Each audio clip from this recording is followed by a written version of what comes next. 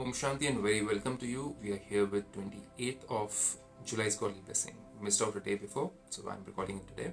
So here Supreme Father wants us to experience immunity from others' thoughts, words and actions, so that we are constantly in connection with God, so that things don't disturb us in our world and we are not constantly brooding over it, we're not constantly thinking or overthinking about it.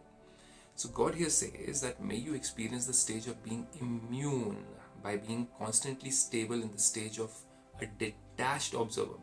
See, we can look at the world when we see something happening, some kind of a mishap happening or something good happening to somebody. It could be a neighbor, could be a distant person, could be someone in the town.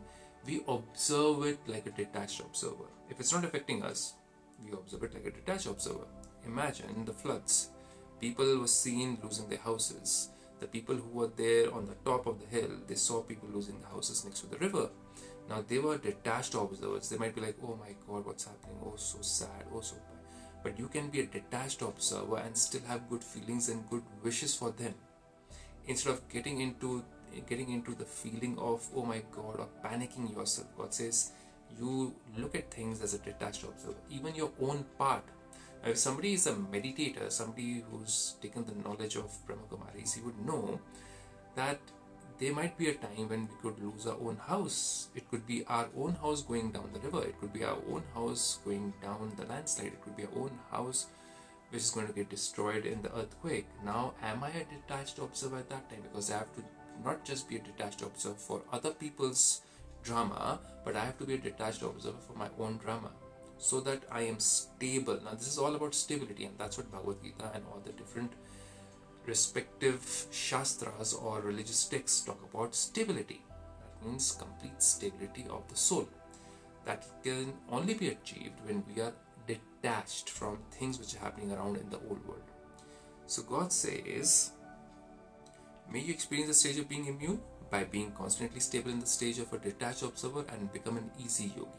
Easy yogi means somebody who is easily connected to God and not disconnected because of things and situations around. So those who are detached observers in terms of their bodily relations, something happens to your bodily relations with mother, father, brother, sister, uncle, aunt and all, and their bodies. Can something happen to our own physical bodies, and something can happen connected to a physical body. See, everything around us, even this phone is connected to this body. This is something which we do or use, this laptop which we use for our own physical comforts and for our own physical entertainment and other things, right? So something can happen to these things, or these gadgets and these things around in the house. Something in the kitchen goes bad, or something in the toilet, something in the machinery section goes bad, and these are all related to the body. That is, those who are detached also become detached observers of this old world.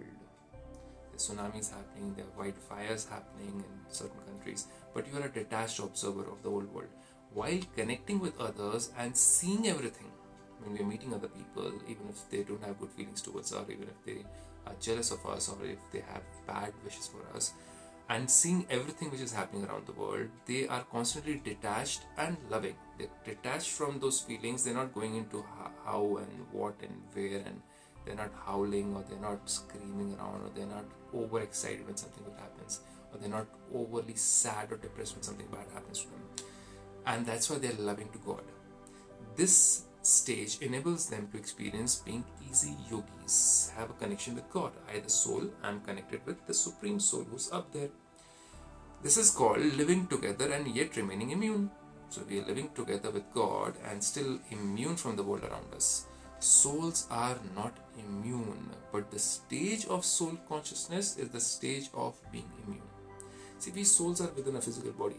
If something happens around in the world, if you touch a hot plate, obviously the soul is going to feel the pain of burn on the hand. So we are not immune, but soul consciousness is a stage of being immune. That means you can think, it's not me who got burned, it's not my hand which got burned, it's my hand actually which got burned, not me, the soul, which got burned. So there's a difference between these two things. You can have a different separate feeling.